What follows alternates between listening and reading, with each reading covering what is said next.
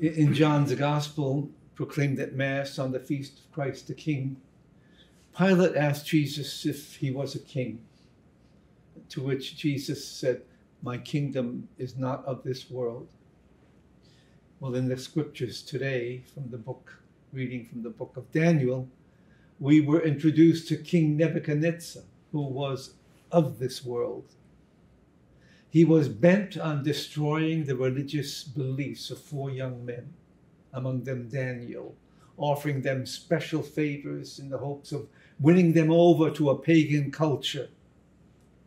Daniel resisted, and we heard the story, and he remained faithful during a time of trial. For this, he was rewarded with gifts of knowledge and wisdom, which allowed him to faithfully resist the evil designs of the king and his court. The story of Daniel's resistance and fidelity provided hope and encouragement to people who were oppressed and persecuted for their beliefs. And it's a story that is intended to do the same for us today, along with the account of the widow who gave of her poverty and of Saint Cecilia, who was martyred for her beliefs. As for the widow, Jesus told the account to make a simple point. Watch, look at her.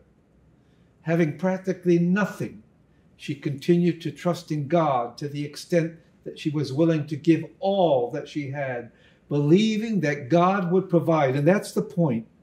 Believing that God would provide. She trusted in God, who enabled her to remain faithful during times of trial. This seems to become the theme now of what I'm trying to develop. Remaining faithful in times of trial. And that was true of Saint Cecilia, one of the most popular saints to come down to us from the 3rd century.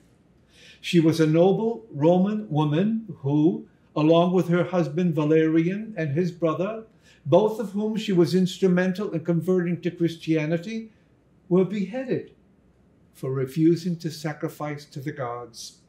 Her fame, for whatever reason, spread, particularly in the 5th century, producing art and story that immortalized her. Daniel the widow, Saint Cecilia, all 3 serve as inspiration for us today, who face our own struggles and challenges, and we want to remain faithful.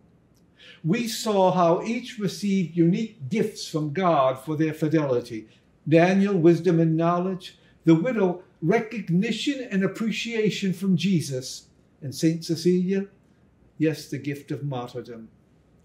And as we are about to enter this season of Advent, may the light of faith that permeated the lives of Daniel, the widow, Cecilia, may that light rest upon each one of us who find life challenging and sometimes our faith depleted, especially at this time of year.